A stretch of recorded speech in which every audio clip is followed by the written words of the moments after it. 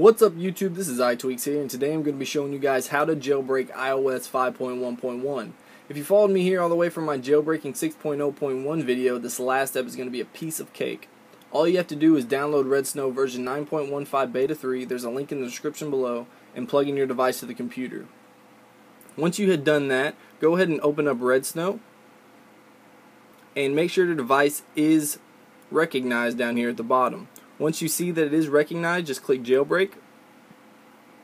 And then it's going to ask you if you want to use the DFU RAM disk method.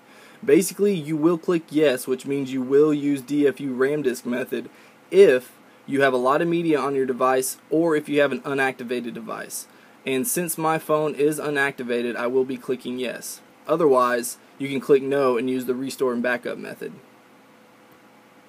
So now what you want to do is go ahead and put your phone into DFU mode. In order to do that, all you have to do is first turn off your device and then hold the power button and the home button for 10 seconds and then let go of the power button and continue holding the home button. So let's go ahead and do that.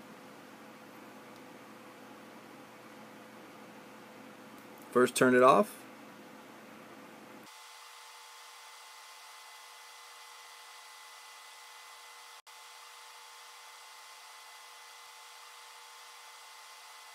1, 2, 3, 4, 5, 6, 7, 8, 9, 10.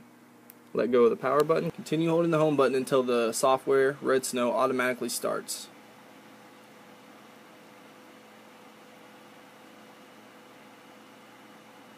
And here's the process sped up.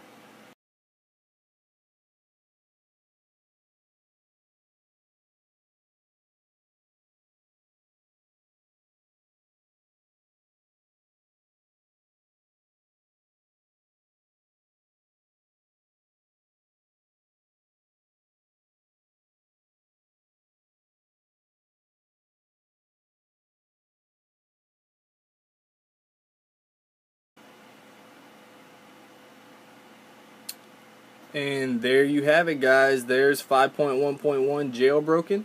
So I hope you guys enjoyed this. If it helped you out, please hit that like button and favorite this video. If you have any questions or it's not working for you, just leave a comment and I'll try to help you out. If you'd like to see more of my tutorials, reviews, and tweaks, hit that subscribe button below. Until next time, guys, peace.